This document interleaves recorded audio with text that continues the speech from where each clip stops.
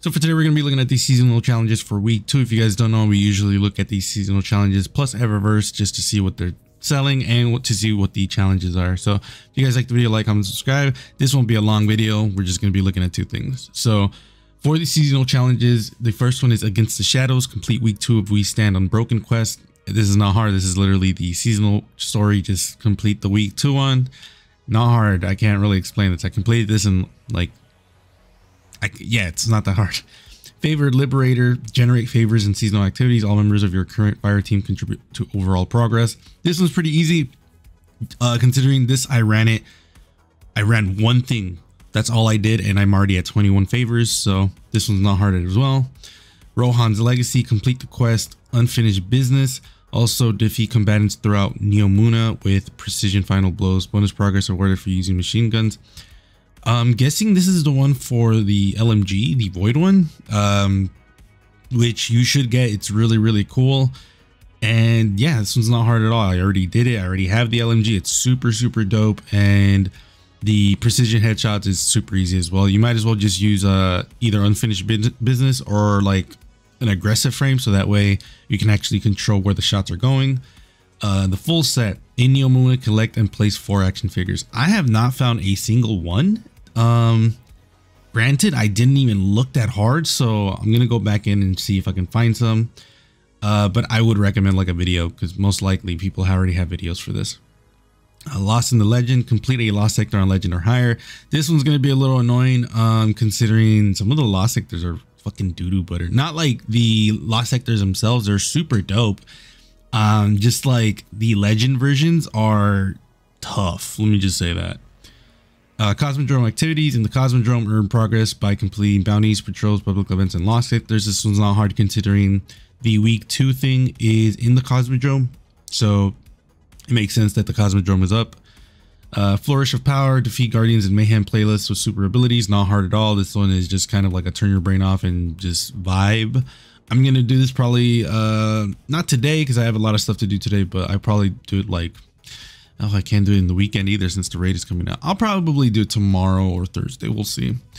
Bank, kill, repeat. Earn points by banking modes, defeating blockers and defeating guardians in Gambit. Not hard at all. This is just play Gambit.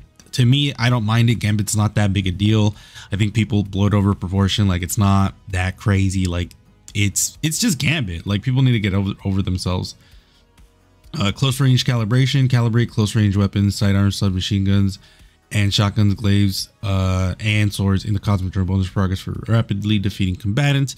Not hard at all. You can complete this one with the Cosmodrome activities, and yeah, it's not hard at all. And then Hive Slayer. Defeat combatants in Vanguard playlists or strikes. Earn bonus progress for defeating tougher combatants. So let me see this real quick. I want to check something real quick. Which of the Nightfalls is it? Hell's Heist Battle. Okay, so you could definitely kill. Ooh, that's actually a pretty good. Wait, that's the one I'm thinking about, right? From last season. Yeah, Heist Battleground Mars. So this one is from Season of the Seraph. There's Hive in that one, like all of it is Hive essentially. So that one's not gonna be hard. So you can complete the Hive Slayer. It's gonna be super easy.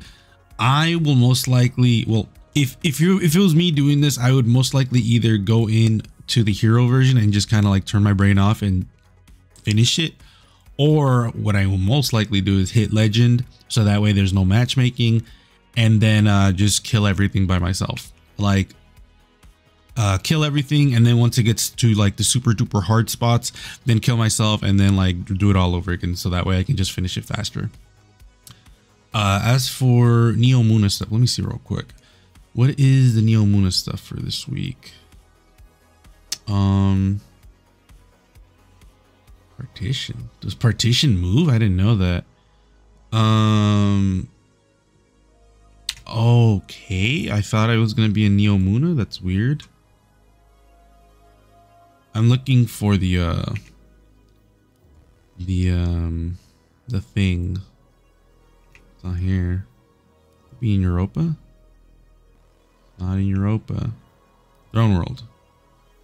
Not in Throne World either. Nessus doesn't have one. Yeah, Nessus doesn't have one. Moon? This is weird. Dreaming City? Yeah, it's in Dreaming City. Okay. So for this one, it's gonna be arms. Chamber of Starlight isn't as bad. Like the thing with the Neomuno, or like really anything from like Shadowkeep and above. So hold on, let me see. Sorry if this is taking time from Eververse, but I really want to explain something. Savathun's, Throne World, Neptune, Europa, basically these three and the moon all have really long lost sectors. So if you want to do like an easy lost sector, Cosmodrome as well actually. If you want to do an easy lost sector, you're going to go for the EDZ, the Nessus, or Dreaming City. These three have really easy lost sectors because they're essentially one room. Most of the time they're one room. So like for example, the Dreaming City one, Chamber of Starlight, if I remember correctly, this one is essentially like 2 rooms where it's like the bottom and then you hit left and then go upstairs and then that's it. That's the room. Compared to like Neomuna, which is the new one.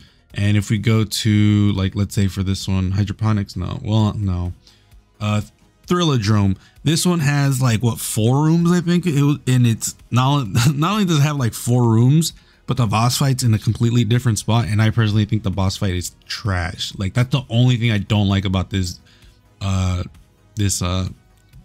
Sector. The Lost Sector's boss is horrible. It's a Hydra, and harpies come out. It's annoying. So yeah, it's good luck with that one. For Eververse, she is selling Chitin Slate. All right, I will most likely do a video on this because Chitin Slate is a very important shader. Because if you guys don't know, it actually turns off glows. Most of the time it turns off glows. There's some weird glows out there that won't turn off, but this one, like 80% of the time, will turn off a glow. Let me just show you real quick because I do think it's super fucking important because again, the shader is super dope and I really do recommend that shader for people to get. So let me see. So as you guys can see, there's no glow on the arms and there's no glow on the eyes. It turns it in almost into like a gemstone. So very much recommend the Chitin Slate. It's super dope. Carbon Blood, also another shader I recommend. It's a really good black, white, and red. With most of the time the white beam, not the off color, but most of the time cloth armor. So like this looks dope. I love this, and it also, the red is also like super bright and also on the like the accents of stuff. So this is also a super dope shader. We have Pyramid Entrance. We have Star Devil Predator, Predator. Yeah, Predator, right? Which is okay.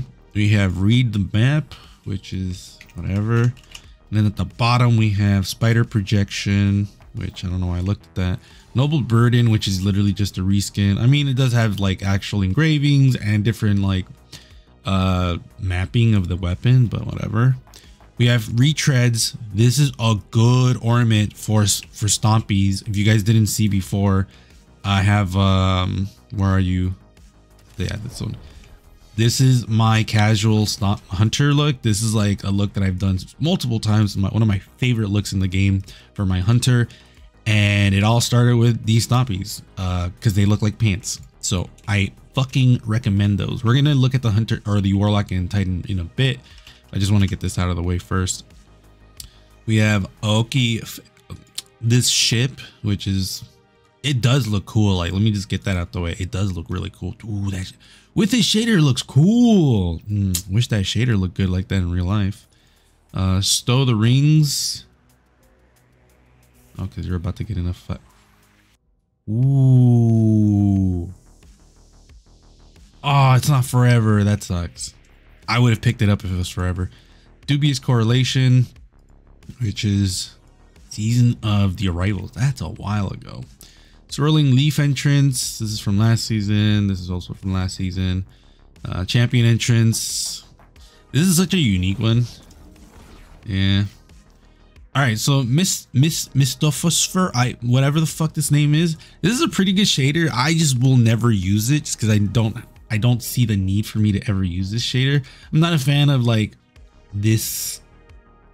I don't know. It's hard to explain. Like the animation in the shader is cool, The colors are cool. It's just that it's too gaudy, I guess, that I would never wear it. Nectar Dynamo, I don't like the shader either. It's a purple and red, and I don't think purple and red go together, like, personally. Neopop Wave, if you want to have some new Neomuna inspired shaders, you should definitely pick this one up. It has blue and pink and black. It's a good shader. This came out in season of the Worthy. I'm pretty sure that shader is. And then Golden Age Wine, which is this is not a good representation of this shader, man. It's not this good. It's not this good. It's because it has yellow. As for the Titans Bellinus boosters for the Lion Ramparts is what you guys got. Interesting, because I actually think these look super dope, and if you want to go for like a Gundam look, these are like the one to go for, because they do look really cool for a Gundam look. And as for the Warlock Lace Striders for the Lunafaction boots is what you guys are getting, which I would recommend this if you're going for like an Osiris look, because spoiler alert, I'm pretty sure Osiris wears these, not these exact same ones, but like damn near these.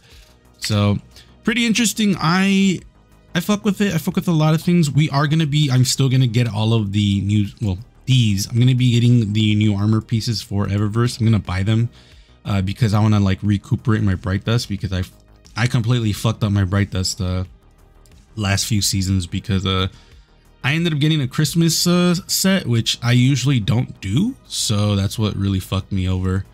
But yeah, I will be getting this most likely this week, because I do get paid next week, and I got paid last week, so I'd still have money, but it feels dirty buying these when I can just buy them like with Bright Dust. But again, I want to recuperate some of this so that way I can start buying some other stuff. But yeah, let me know what you guys think. Be safe, and I'll see you guys later.